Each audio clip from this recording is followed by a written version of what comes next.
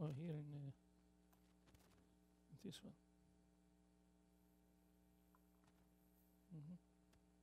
All right.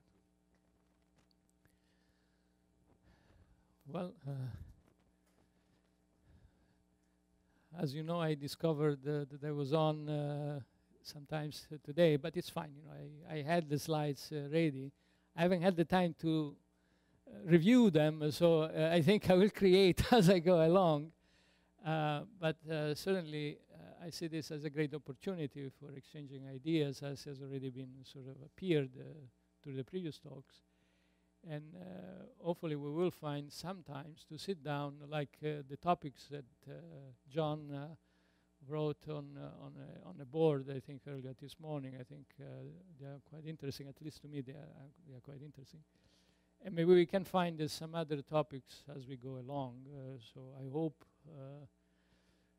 to communicate some points or some issues that could be of interest. So the title of my talk, as you can read, will focus on the millihertz gravitational wave signals, which are typical or they are expected to be observed by a space-based interferometer. And so I thought to first put up a slide which we all have seen in some forms. There are 3 pictures that I'm sure we have seen many, many times. Just to show you the differences, at least to start as a point for then describing the differences between ground interferometers and space-based interferometers. Here we have the LIGO-Hanford site, I believe. And the 2 sites are separated by several thousand kilometers. Now, these interferometers, as you might know, require 2 arms. I don't know whether anybody has ever posed the question. I'm sure you have. I mean, I'm sure. But maybe some of the students haven't. So why do we need 2 arms and not just 1? You know, it's a logical question. You know. And I remember when I was an undergraduate, you know, I remember assisting some presentations, and you would discover, okay, because you take the differences between one arm and the other, so you know the signal doubles up. I said, wow, I mean, we are investing twice as much for getting twice the signal, so it sounded like an incredible thing. But in reality, there is a more fundamental reason why we use the 2 arms. And the reason is we are canceling the laser noise, so the phase fluctuations from the laser. We are sort of, you know, they are both injected into the 2 arms, so that they are delayed by the same amount because the arms are equal. And then when they come back at the photodetector, these phase fluctuations go away while the gravitational wave signal remains. And so I'm emphasizing this aspect because in space it doesn't happen that way. It's much more complicated, and we'll get to that. And so this is what, in very rough terms, Earth-based interferometer does. And so when lasers start appearing on the scene, the first statements you would hear is like LIGO in space. After all, the Earth is one of many places in the universe, so also an Earth base is in reality in space. And so LISA is no exception. But in reality, you have to deal with the celestial mechanics, which tells us that the arms, so the distances between the satellites, are not fixed. And so each satellite follows its own trajectory in the solar system. And so the arm lengths change, and sort of all constellations sort of breathe. And you have an arm that expands, the other contracts. And they can change by quite a bit. So the difference between one arm and the other can be several %. So if you're talking 5 million kilometers, it's a significant amount. And so you cannot really take one arm and the light comes out of one arm and subtract it directly from the other. You have to play some tricks, which is bad and it is good in some ways. It is good because essentially what you do, you send a signal from one satellite to the other 2, and you also receive light from the other 2. And so by combining these beams that they come to you at each satellite, you can synthesize all sorts of phase differences. And so, because you need to remove the laser noise, so the laser fluctuations, in so doing, you are able to synthesize all sorts of interferometric combination, where interferometric means you have canceled the laser noise, but you still have a gravitational wave signal there. And so the advantage here that you have 6 one way. So one way means it starts from one point and it ends at the other. And there you have a laser which receives this light and you do the phase difference. So you have 6 one-way phase differences. And if you know this delay, so this lengths, this arm lengths, which in principle are different if you are moving the light from one direction or the other because of the Sagnac effect, the constellation is rotating in space. So if you know those distances, then you can cancel the laser noises and you can synthesize all sorts of interferometric measurements. So you can have 3 Michelson, so you have 1, 2, and 3. Or you can have 3 Sagnacs going clockwise or counterclockwise. And you can have all sorts of other combinations. And so this just to give you a very, very rough idea about the two kind of detectors, the one Earth-based and the one that is space-based.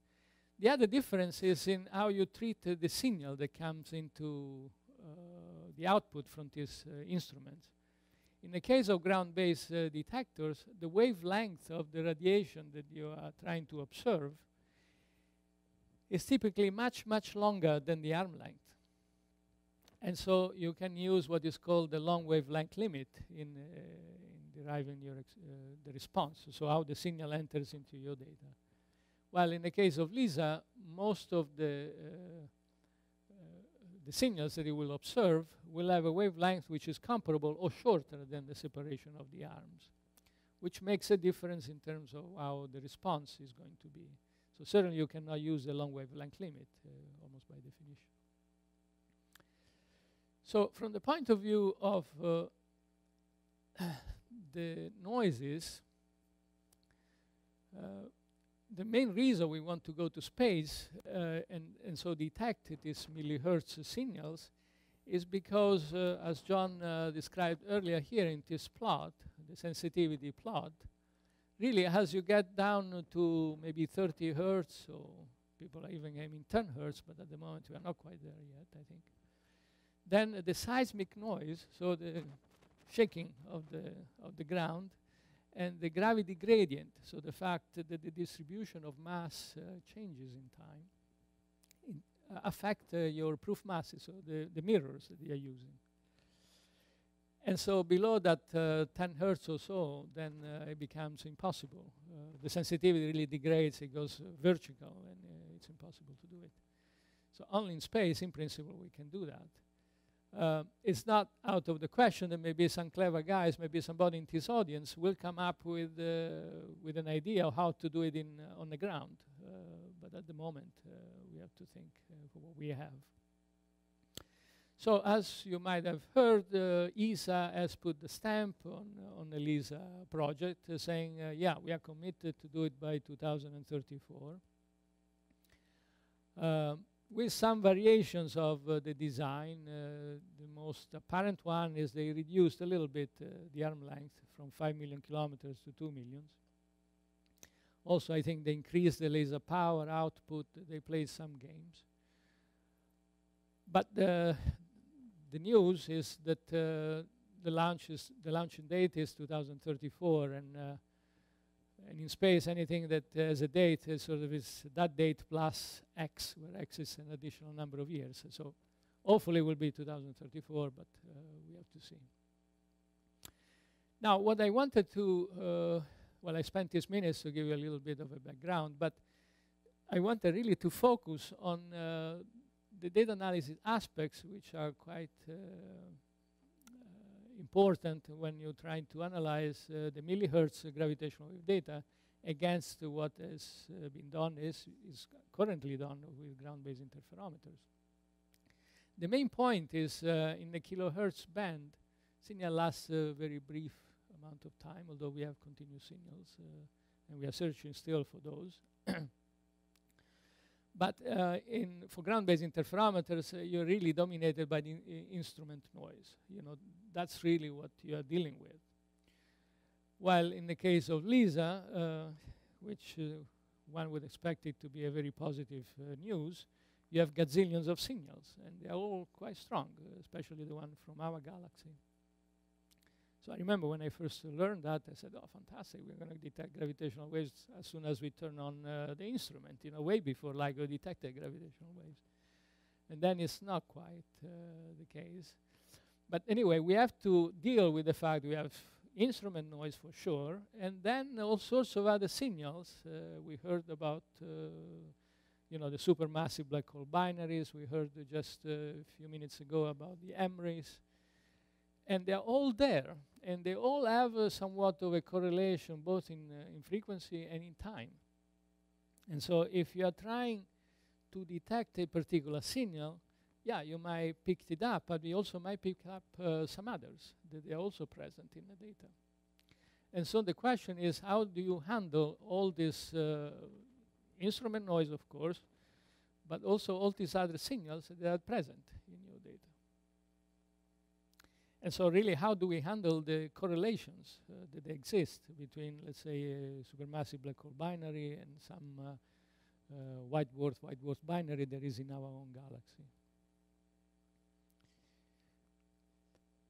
So let me focus first on binary systems present in our galaxy, which are really the dominant ones. As we heard, the binary system, you know, spiral around each other, and because of that, they emit gravitational radiation. And because of that, of course, their frequency is increasing. And eventually, you know, they will collapse. Now, we are in the millihertz, and so these binary systems containing white dwarf stars will evolve in time, but as you consider their evolution, as the frequency goes up, there is a point in which the number of stars that they have reached that point is reduced. So it's gone, there are very few of them. So you imagine that background will be sort of dominating the low part of the frequency, and then as you move to higher and higher frequency, eventually you'll end up having just one signal per frequency bin.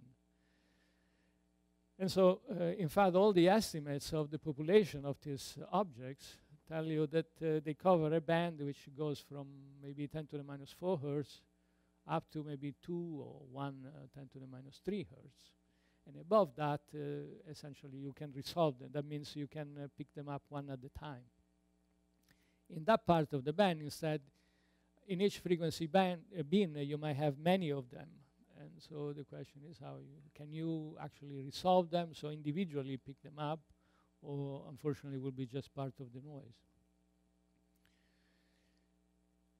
And so, as I said earlier, ideally you would like to put a model of the noise, a model of the background, which I think we have a good understanding how it should look like, and then all sorts of other signals that your model is contemplating. So it could be supermassive black holes, it could be M-rays, and maybe other kind of signals if some clever astrophysicist comes and tells us that there are some more. So talking about the background, this is a simulation that we did at this point is many years ago, in 2005 or something. We wanted to see how a population of 100 million or so of binary systems would appear in the LISA data. And here I think what we did was for the X combination, which is essentially a Michelson interferometer. And the green part is the instrumental noise, the expected instrumental noise. And the red is instrument plus the signal. And so what we did, we injected 100 millions of these signals, accounting for the rotation of LISA over a period of 3 years, I think. And taking a signal which is essentially a monochromatic signal but spread by this relative motion. And we sort of came up then in the time domain how it looked like. as you can see, over a period of a year, you get some sort of a periodicity, not surprisingly, because of the early periodicity of the motion of LISA around the sun.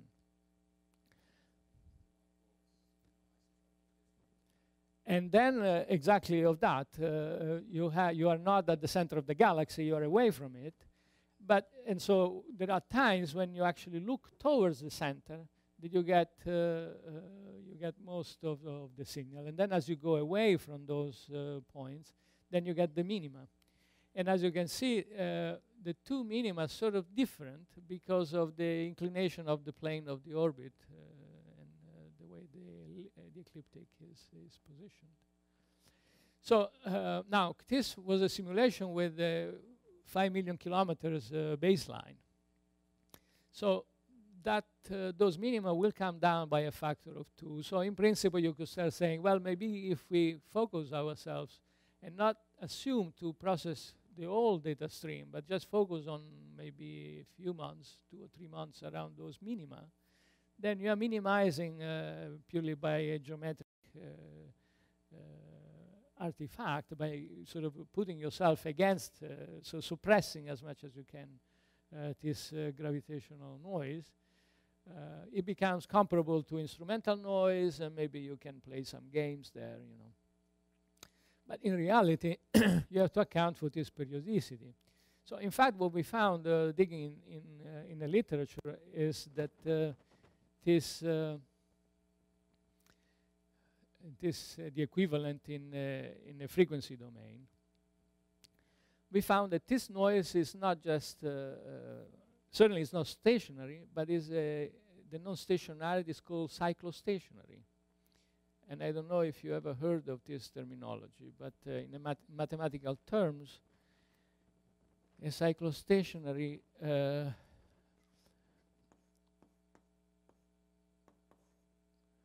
so let's call the expectation value of this data stream, let's say, that would be the mean of t, and that's equal to the mean of t plus some period. So there is a periodicity in these processes. And the correlation also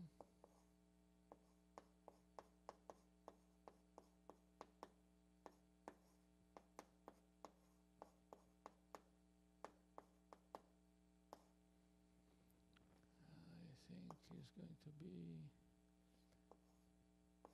C of t plus t prime, I think t prime plus. And so there is an entire literature on the subject.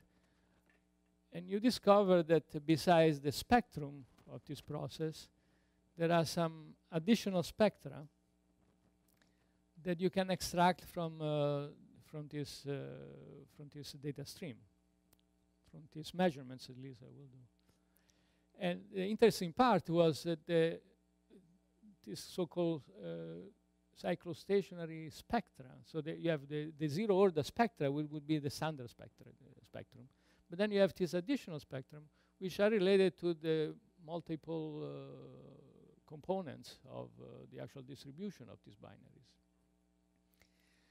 And so the interesting part in those spectra, if your noise is stationary, are not affected by the instrumental noise, assuming your noise is stationary.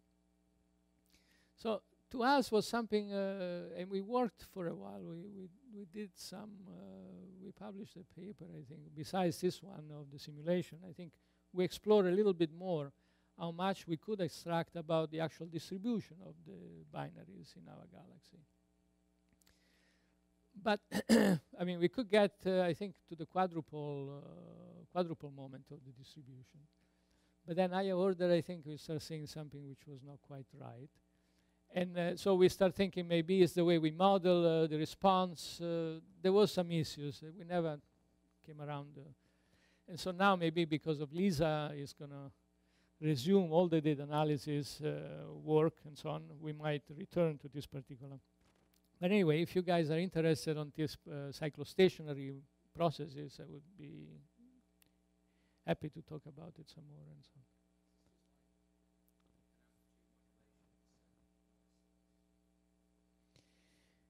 on. Well, it's not stationary, so that means that you're, you don't have a time shift anymore.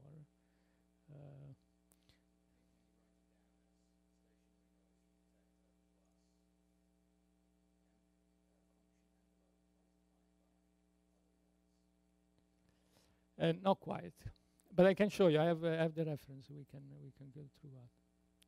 I didn't include the all mathematical details. I didn't want to get a little bit heavy on this, but I can show you. I mean, we have 10 days, so I can show you later on.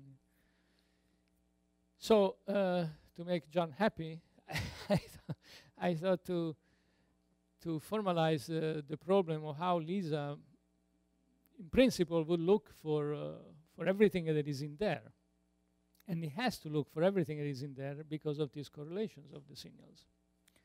And so, as you recall, as it was explained this morning, a way to look at the problem from a Bayesian point of view, the data sample is given to you and is only one. There are not many representations of the data. It's just whatever you have in your pocket. What you don't know is the kind of parameters that are associated with the signals, depending on the model that you are using.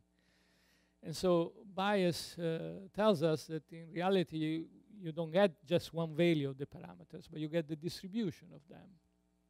Contrary to what the frequencies instead tell you, you get just one set of parameters, but your data actually is random because there is the noise there. So it's a very sort of 180 degrees apart view of the world. Certainly you can go from this to the frequencies in almost no effort, but vice versa you cannot do it. So here what I'm saying is by proceeding according to the Bayes formulation of the analysis of the data, you can extract the distribution of the parameters associated with it, all the signals and the noises that you are considering in your model, given the data and the model itself you assume to explore. And according to Bayes' theorem, you can relate it to the likelihood and the priors, and this, which is some sort of a normalization quantity, which is the integral overall values of the parameters. Now that's in theory how you actually calculate those posterior, so-called, so the distributions of the parameters given the data and given the model. That's where really the difficult part comes in, and I think John will tell us more during this 2 weeks workshop. Typically, they use Markov chain Monte Carlo, so they sample these distributions in a clever way. But if you have a huge amount of parameters to deal with in the first place, then I think as of today, I haven't seen anything that really covers completely the whole picture. I've seen papers by Littenberg, and I'm sorry, you might have also worked on this, but yeah, Littenberg has done something similar, and you probably have done it the same. Yeah, from Whiteworth, I think, yeah, but including Whiteworth and binary black holes and memories and so on, they are still open problems just by themselves. In fact, the memories would be a problem on its own. But anyway, the model essentially tells, okay, your data contains noise and it contains the signal, and so it's really the signal that you have to describe as well as you can. So you're dealing with the noise, which in this channel that I described, this Michelson combination, is not visible. It's somewhere there, it's somewhere below. So you have to find a way to identify what that noise is. That means characterizing it in some way, either its spectrum or its variance. And then you have to decide what you think you are able to resolve, also to detect, or something that you cannot really distinguish. In the case of the confusion noise, there are some sinusoidal signals due to these binaries, white dwarf binaries, that you will be able to see it individually. They are so strong, and they happen to enter in just one frequency beam, essentially. Some others, instead, each frequency beam will contain many of them, and so you will not be able to distinguish one from the other in that particular frequency beam. And so, depending on what you start with, you can say, well, there will be something which I cannot resolve, so I cannot really, for each frequency beam, I cannot distinguish one signal from the other. And there are some others instead that I can. And so, actually, at the end of the data analysis, that's what the results should tell you, which ones are resolvable and which ones are not. So how many of these signals are individually identified, and which and the others are not.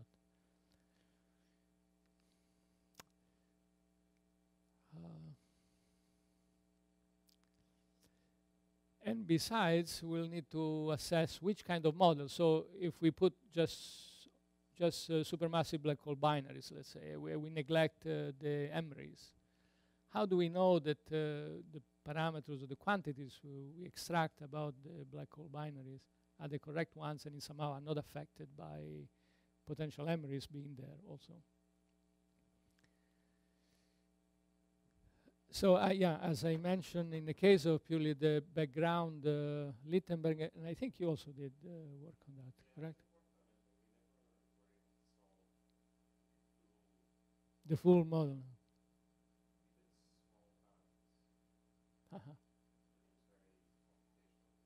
Yeah, I suspect it would have been. Yeah.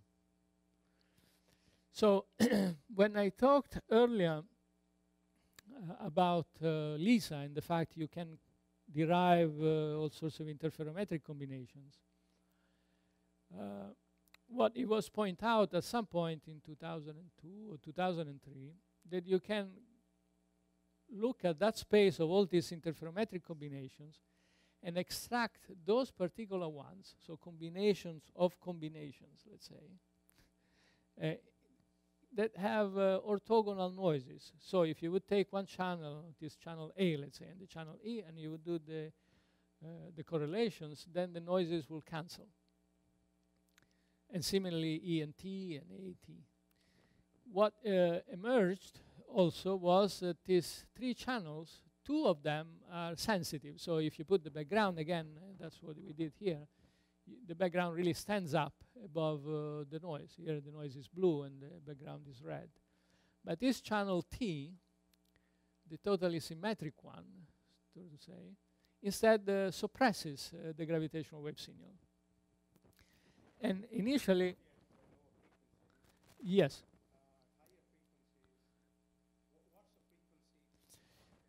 Yeah, it's typically the round trip light time. As you approach the round trip light time, you start picking up some sensitivity. Now, in a high frequency part, you can do the null stream. It is sort of the analogous of the null stream for single source, for pointing sources. And we derive that expression also in a high part. But the part that really most affected by this problem of the confusion is really this lower part, mainly because of the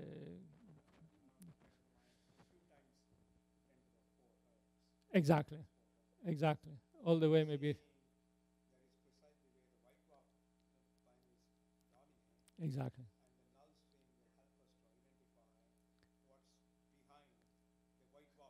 Exactly. So in a sense, and I was surprised. We start tackling with Julian Sylvester. We start saying we wanted to find out how we can take advantage of this channel in terms of estimating the noise. So can you tell us what are the components?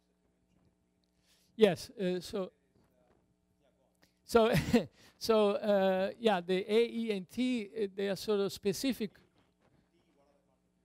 T are the three. So if you imagine the three Michelson, imagine you have the triangle.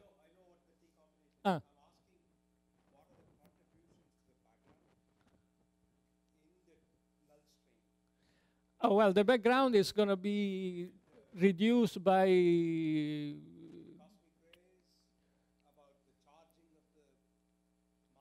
oh, in terms of noises, you mean, at this point?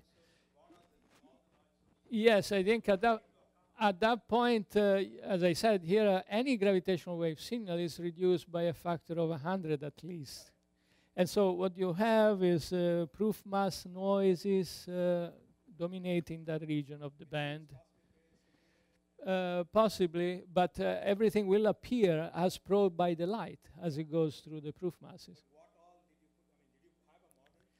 We have the model of the noises, yes, as described. Well, it's a standard LISA sensitivity in a sense. So you allocate something for the acceleration noise and something for the short noise, or let's say the high frequency noise, you know, the path length noise, so-called. And correct. Now, the flex is, at this level, the effect of, there is another effect, you know, the fact that the relative satellites are moving. There is a Doppler effect. So if I send light from here to you, it will get Doppler shifted. But because it's moving so slowly, you know, the frequency is way below this frequency. That's what I call flexing of the arm. Yes, exactly. Yeah. It's sort of breathing like a big giant, yeah, like a big giant breathing at night, you know, yeah.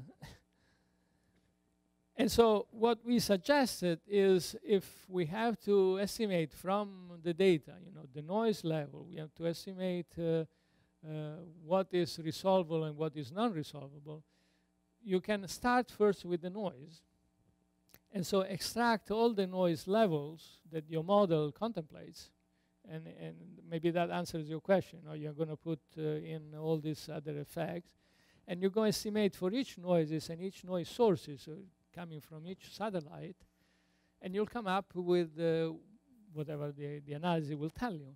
And you will know for sure that you have probably the best estimate for the noise.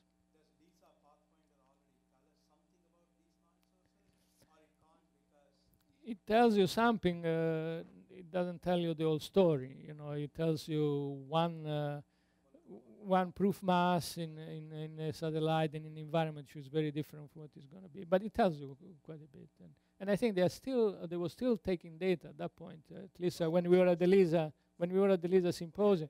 But they switched off. They were planning to go other 6 months, correct? Now it is shut off.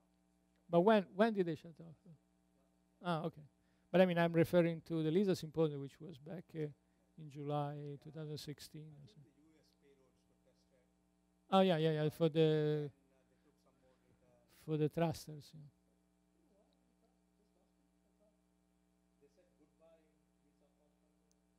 Oh yeah.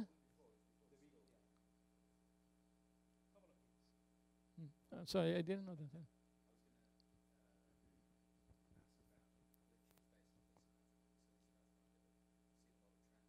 Aha.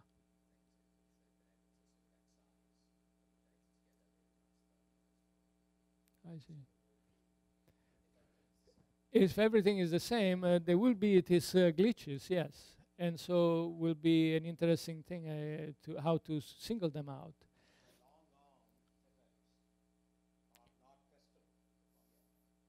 But I think the glitches, you know, the funny part in ELISA, you know, when you do these combinations, they will appear at specific times, you know, especially if they are like delta functions, let's say.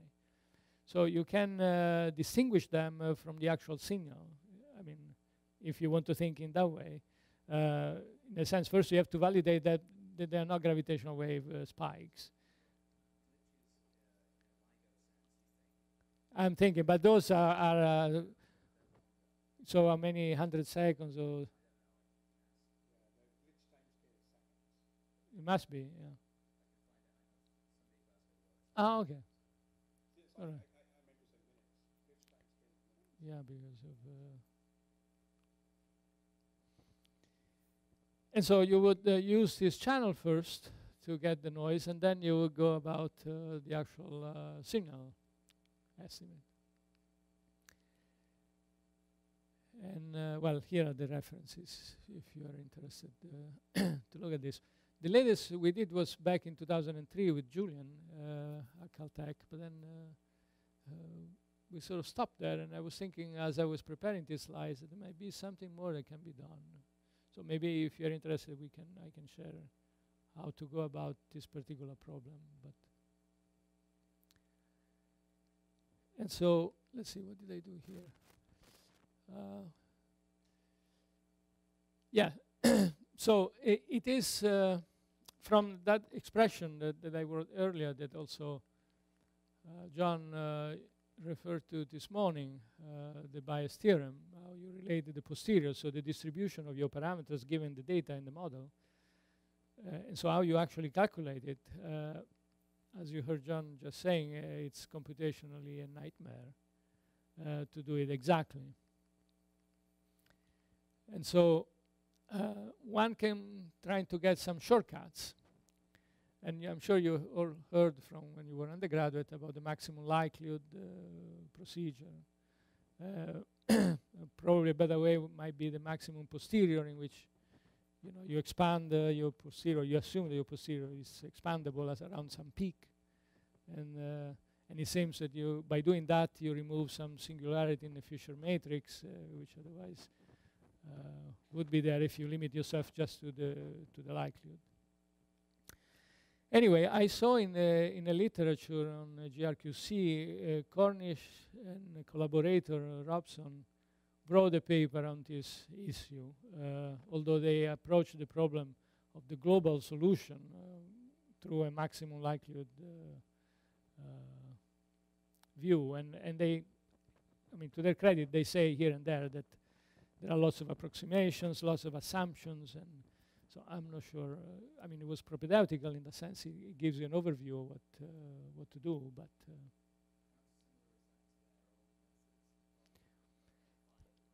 well, what they are saying here is that they wanted to estimate once you remove, you're not actually removing exactly. You leave behind something. So they wanted to estimate how much is that something there and how it affects the actual parameter estimation precisions.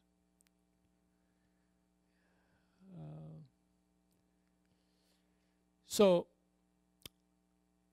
the title that was that was announced, it was specific for binary black holes, but I think you can imagine that, as I said, that the problem subsists for any kind of signals. So let's suppose, for example, that you have one single massive black hole binaries. How would you set up the equations? Just to give the students maybe an overview of how they would do it. So if you go back and you write the signals and how the data sort of contain it, you will have, well, of course, the instrumental noise, the unresolved contribution, the black hole that you want to see, and you have all the resolved signals that you can actually pinpoint. Now, you don't know yet what this n is, so many of them you will be able to pinpoint. And in fact, one output of your analysis should tell you how many you can actually extract from the data. And so at that point, you have to come up with a likelihood, which 99.999% is always a Gaussian. And sometimes it becomes useful also to assume the prior distribution of the parameters to be Gaussian. We did that, I think, with Graham and Graham Wom and who else was there? It was Anthony Seal and Patrick Sutton. We did that for burst. We did an analysis in which we could actually do the integration analytically, but that was a much simpler problem by assuming the parameter also to be distributed Gaussianly. And so once you have those two set up, then you have to go and use bias theorem, and that's where the fun, so to say, starts. I mean, that's where you start crying, probably. I don't know. John can tell us what happens when you start trying to solve these problems, but.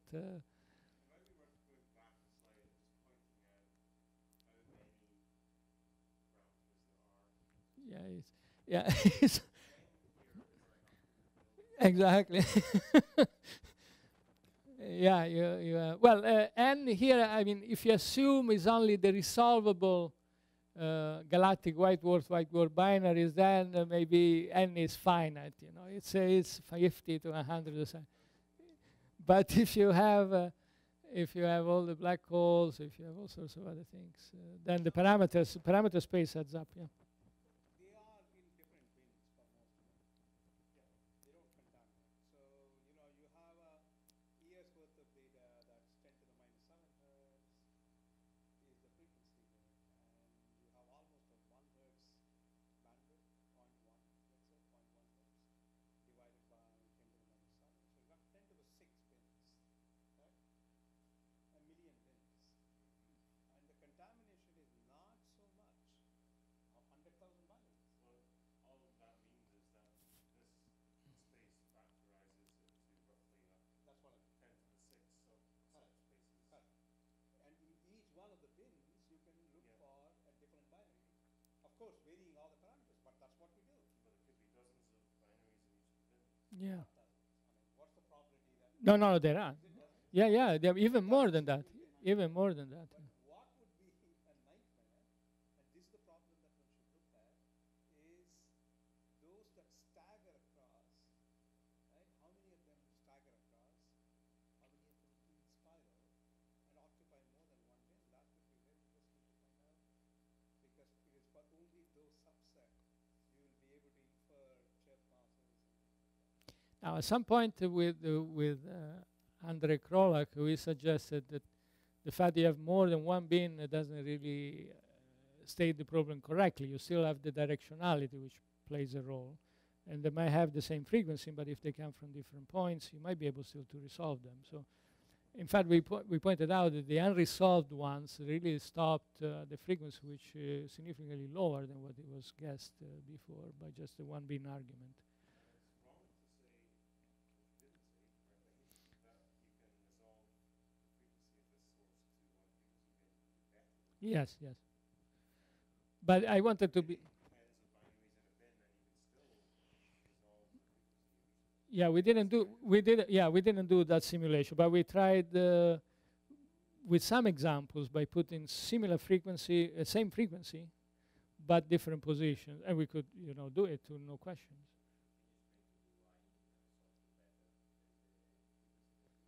Well, because there is a modulation from the Lisa function. So although at the source they have the same frequency, they are spread in a different way because it depends on the direction.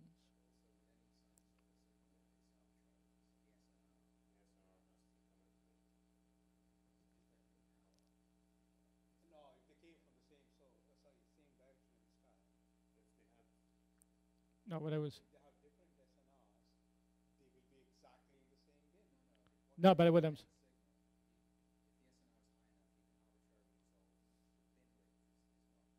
The limiting, yeah.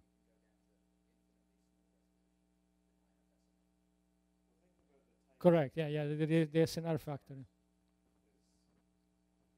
the 11th digit after the decimal point. We haven't been observing them for 10 to 11 seconds. I thought it was mostly because of the modulation. But I think he's right. I think the frequency resolution is not, the integration time is not limiting you there. As long as, if you have a huge SNR, I think you can resolve better than the frequency bins. Mm-hmm. So the SNR doesn't grow as quick as the 1,000 years that you need. Right? You would imply, I need 1,000 years to get up to 11 different years. SNRs don't grow for these things. They don't observe them most of the time. For pulsars, They don't care. Pulsars are not observed most of the time. Huh? the signal to noise ratio for pulsars is Yeah, but they don't observe them all the time. right. Once they observe it, then they know where the next one, the phase must be what cycle. The nth cycle, they can tell, predict. They go and observe them again and correct for it, right? They may observe half an hour every day. Even that is probably too long. No, I agree. But all I'm saying is that the accumulation of SNR is not so massive. They have accumulated after 1 year, what, 10 years? It's still square root of 10, right?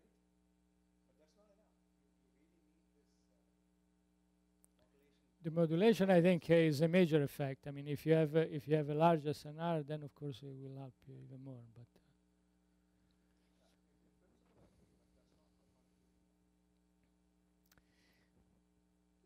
so, well, I managed to speak for an hour. No, I mean, but I think it was an hour and a half, correct? So it was. So, if I have to think, what would be? I mean, what? Yeah, you're right. You're right. It is. Yeah, yes. But for instance, I don't think I've seen papers in which they actually explore all these correlations of the noise of the signals in a systematic way. How much is a supermassive black hole binary of with 10 to the 6 or 10 to the 7 solar masses overlaps with a binary system from our galaxy, for instance. There ought to be but how big is it?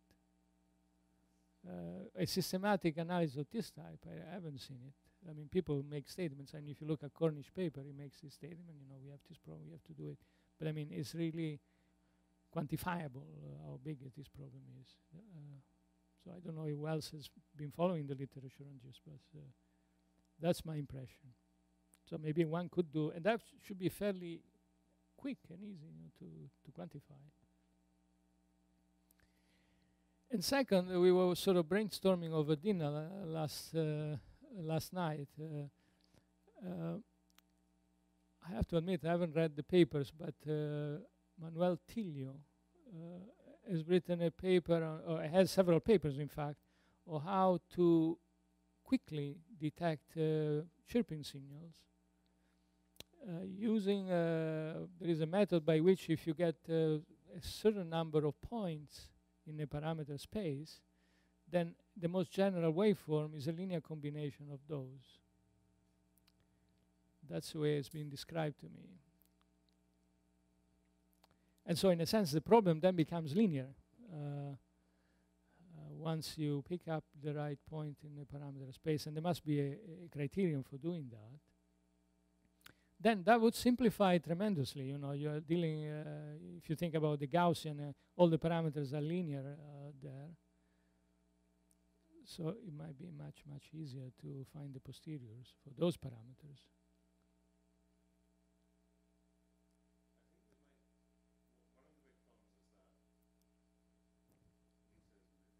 Mm-hmm.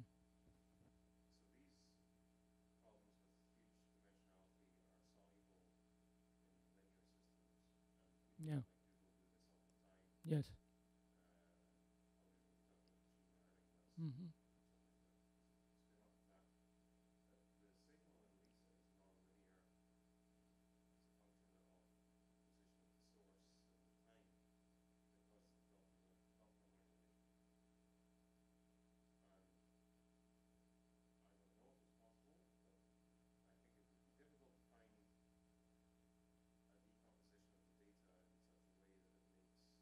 Yeah, maybe in his paper was mostly about the parameters of the source itself, and not the position, and not the. I agree with you.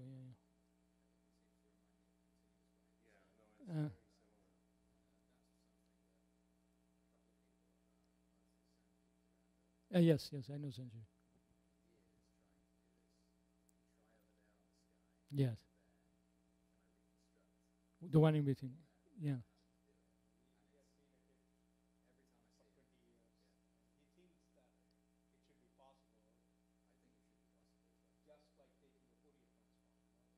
Oh, yeah. Yeah.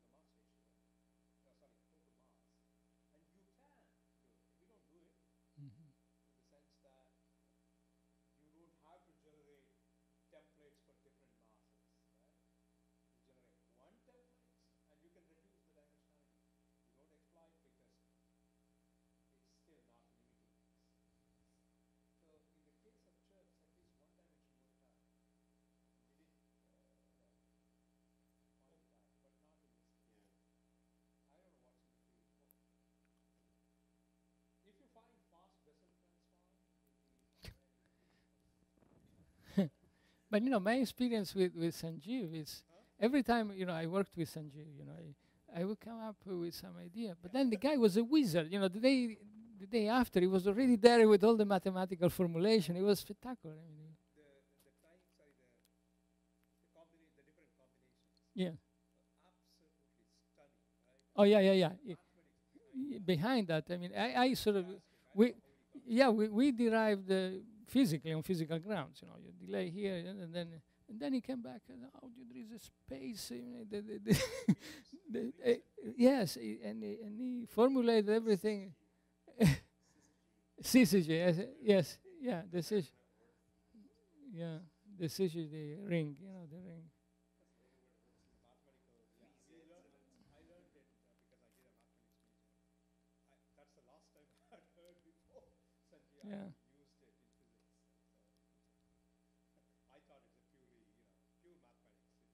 Yeah, it's purely mathematics, but he picked it up.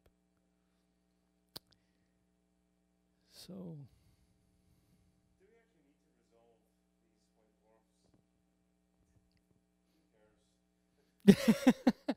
no, in fact, when they talk about subtracting them, I think it doesn't make any sense. You can put everything in a model and you're detecting them, together with everything else. It's not that you're cleaning the data.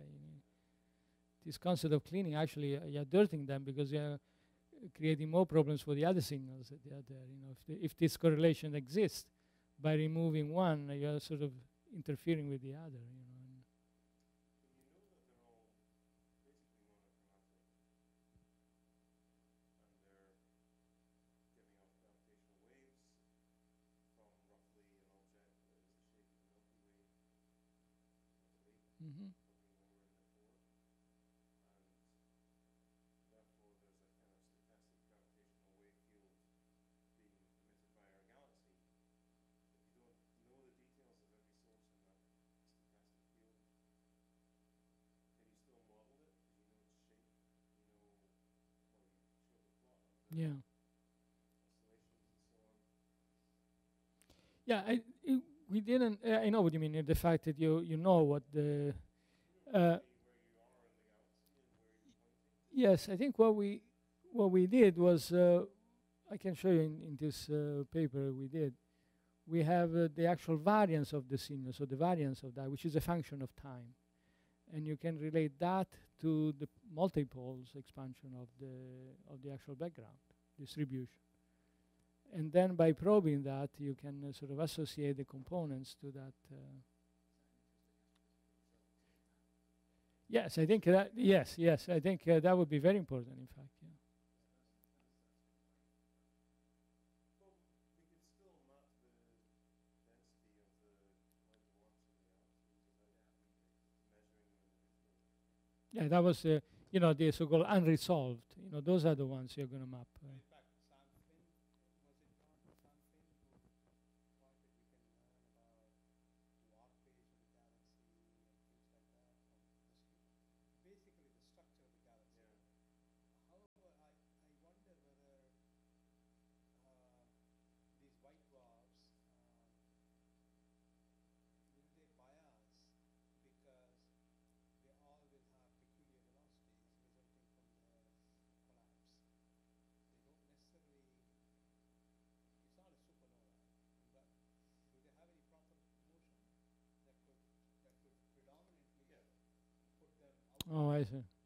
Yeah, we didn't account for those. Give you sense of warpage, which is not there. You mean density waves? Yeah. But they're quite long-lived, white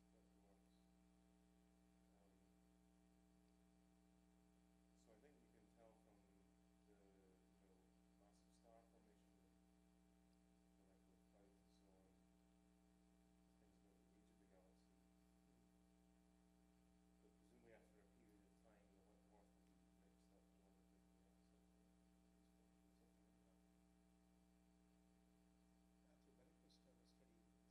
Matt Benquist. Only globular cluster. I think it was globular cluster. That was yeah. That's the thing he specialized. Back more or less in 2005 or something. I think he was talking about that. We tried to measure the age of globular clusters, but everything else, distribution Mm-hmm. stars. Mhm. We probably do that. We said it's quite tomorrow. Yeah, and I think that was his point. I think he wanted to.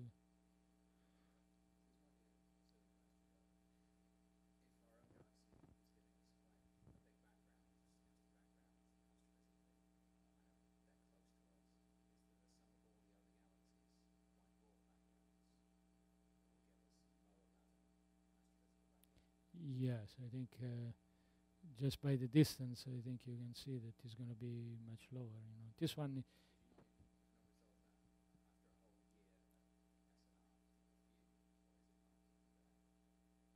I suspect it's not going to be visible, but I haven't actually put the numbers. The plots, yeah, yeah. It's a factor of over 3. Yeah, 3. 2, 3. So the moment Sorry. it crossed the factor 3 away, it gone. And the nearest Yeah, look. galaxy is almost 1 megaparsec.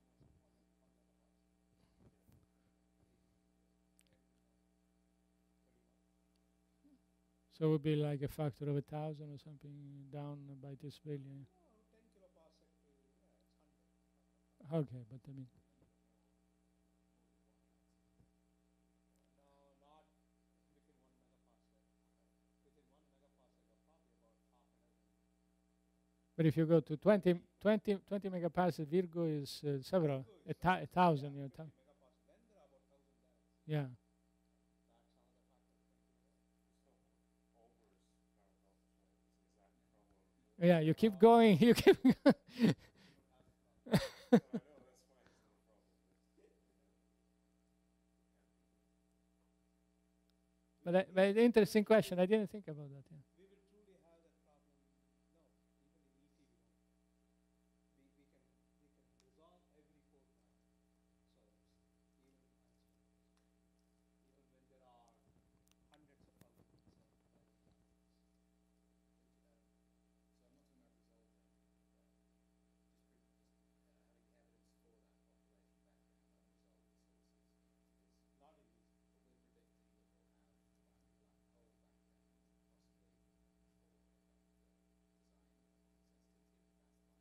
You mean the 10 to 100 solar masses? Oh, sorry, not the background. Sorry. The background. The background may not be resolved. So would that not be a problem? I know this is off topic, but won't that be certainly resolvable in ET? No. In the case of ET, we can detect every binary in the background. Oh, okay. It won't be background. But you're talking background, you mean between 10 and 100 solar masses? There won't be any confusion background. 10 and 100 solar masses, correct? Yeah, yeah. It will be so sensitive. If two coalescences occur by more than about 15, 20 milliseconds, we can resolve. That's the result we Now, ET. theoretical solutions, not NCHC. That's what we are doing now. And we know that there aren't that many binaries in the universe. We don't know. I think we do know from the rates from LIGO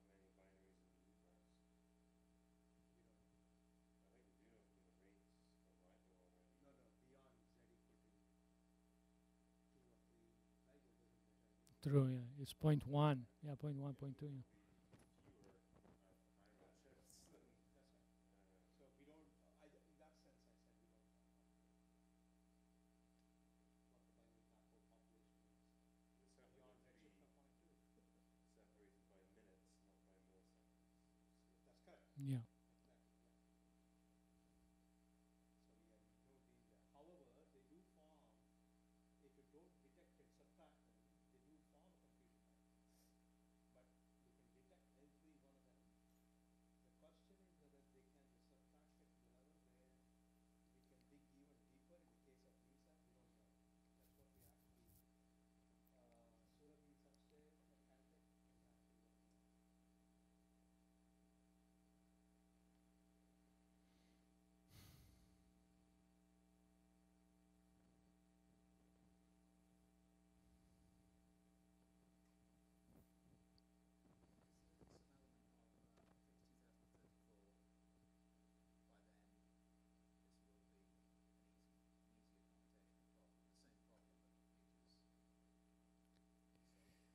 It's hard to say.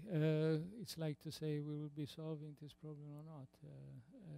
Presumably so. Presumably so, if we really dedicate ourselves. And I mean, as Satya we were talking early today, I think, about whether NASA, in our case, NASA would provide the support for doing and tackling all these problems, you know, and participate actively in LISA mission. But no. Exactly. Yeah. Yeah, yeah. And then What the position of the sky is, people will follow it up. But look at, in order to enable it, there was so much of effort required. Never imagined that there will be an EM follow-up group behind the light. yeah.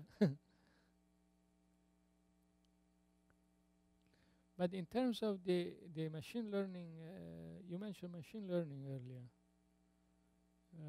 What did you mean?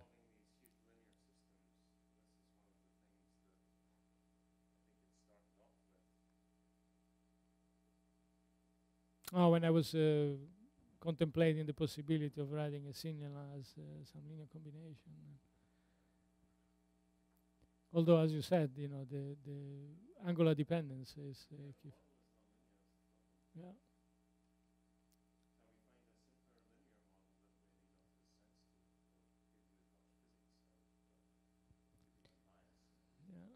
Yeah, that's a question because the spin 2 is still there, and so those angles enter in that way, you know, with those spin-weighted spherical harmonics.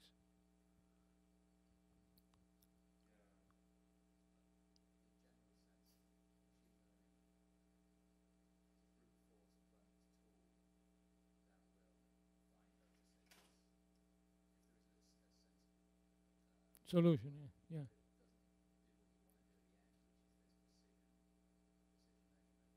Probably. Oh, I see.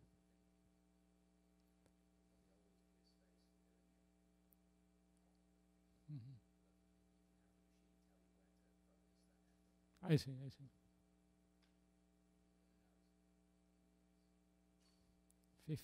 How many?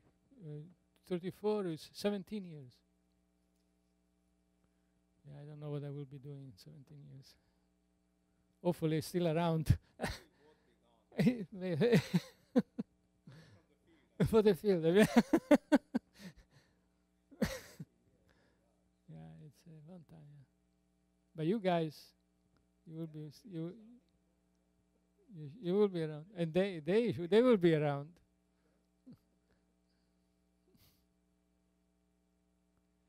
So I don't know whether any sensible thing. I mean, we can talk about the cyclostationary processes, but